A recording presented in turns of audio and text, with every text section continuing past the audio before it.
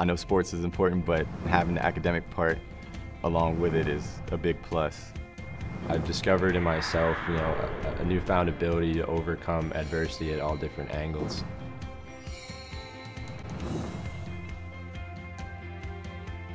Personally, I mean, over the summers, I've been able to hold internships.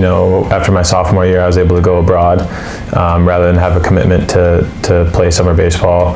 I was able to go and study abroad in Italy, and then the other 2 summers, I've been able to hold internships. And my freshman year, actually as a pitcher, I was able to play and hold an internship back home. And then in terms of on campus, I've been able to attend all my classes. I don't have to skip out on too much, and made it work with all my professors, and been able to take all the classes that I want to take. I've also been able to do a couple of cool research projects along the way as well.